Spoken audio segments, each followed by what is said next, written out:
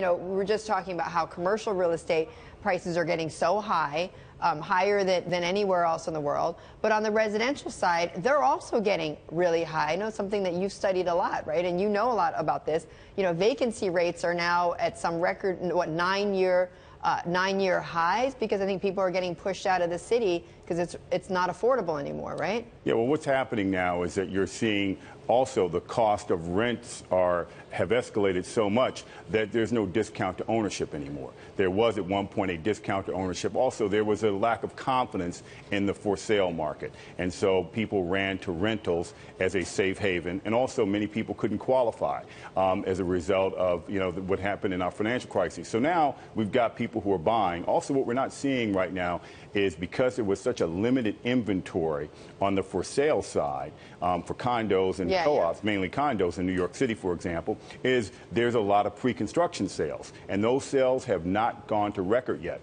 So while velocity appears down, it is more active of a market than what we're seeing right now because there's these transactions that are happening in terms of pre-sales that aren't going to closing yet. And so I think we're going to see a slowdown, and we are seeing somewhat of a slowdown from the tremendous velocity on the for sale side.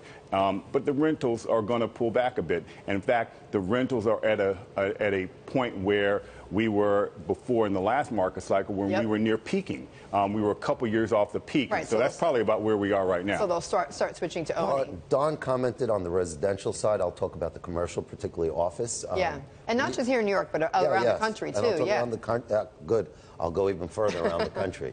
Talk New York, Nashville, Portland, Seattle, Atlanta, Chicago, et cetera, et cetera. You talk the 18 and 24-hour cities in America, it's actually right now utopia. And what do I mean by that? You're still not peaking in terms of where the rents are as compared to where the prior peaks were, but tremendous demand and growth, particularly driven by our entrepreneurial society and technology. But this is commercial you're talking about. Commercial office. As a result of the voracious appetite of technology companies to grow, which is as a result of all the capital coming out of the venture capital community to back the next Uber or hoping to back the next Facebook concept. But is that sustainable, Joe?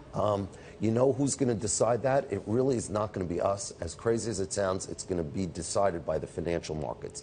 As long as people are out there seeing gaga Google over the public valuations of a Google or a Facebook or the private valuations of a company like Uber and saying that, hey, I want to own the next Uber, and as long as that capital is flowing to all those young kids and minds out there, I think it will continue. Plus, with those funny valuations, as I often say, a Facebook or a Google has something called Confederate money.